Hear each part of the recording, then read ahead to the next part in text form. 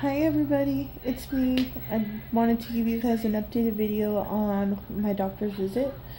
So as you know, I went to the doctor's today and everything went fine. I'll give you guys my stats before I go in the video. My starting weight was 440.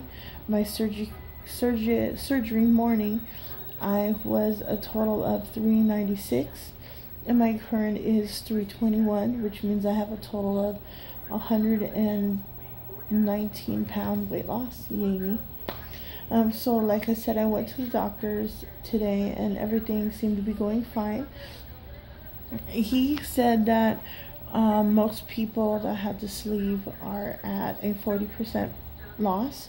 He said I'm 60% weight loss, and he said to keep up the good work. He gave me some blood work to do, so I have to get that done either this week or next week, he said. So I'll have that done.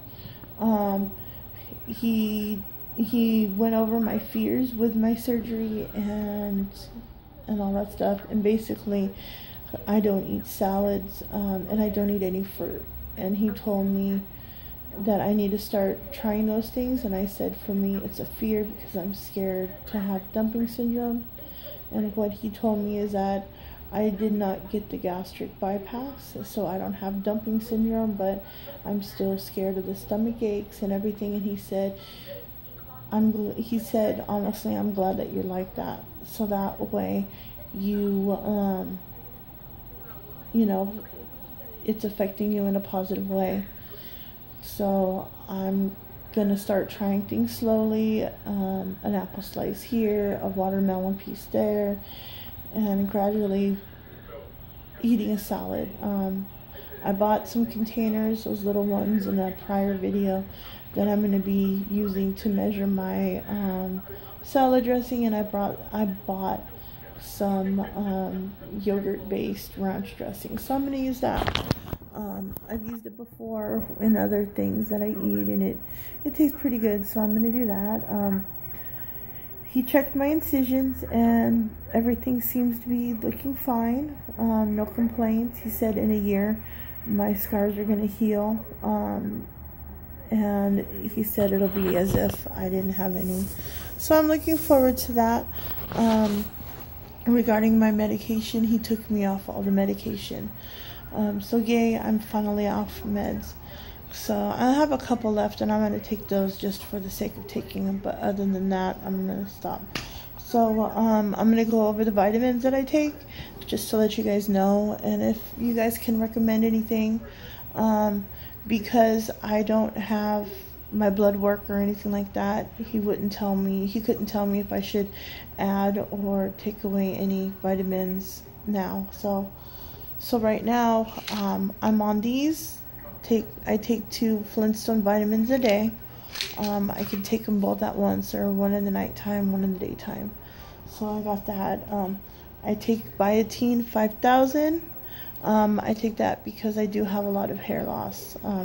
I did recently cut my hair. I don't know if I talked about that in a prior video, but yeah, I had cut my hair. It was down to my butt, and now it's like down to like here.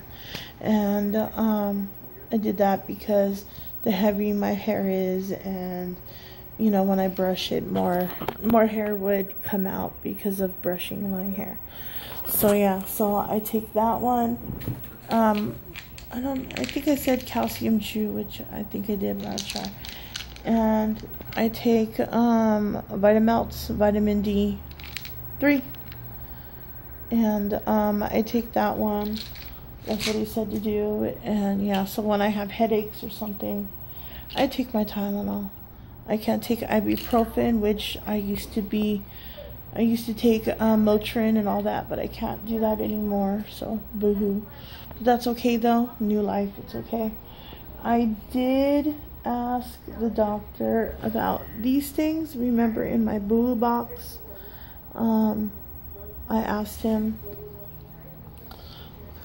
I was more curious about this one, but what he told me is that it has the NSAID in it. I don't know if you can see that.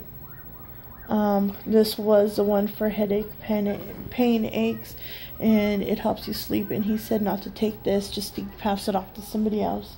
So once again, I do have my Tylenol if I have a headache or a pain, so I take that. And this one he said I could take it. It has papaya, licorice root, and apple cider vinegar in it, and probably some other stuff. But yeah, he said this one was okay to take, so if I need to take that one, I will. So, he said basically continue to do what I'm doing, go to the gym, walks, and all that good stuff. So, there's my update for you guys. It's short and sweet and to the point, and yeah, so I hope you guys have a good day, and stay tuned for more videos. Bye!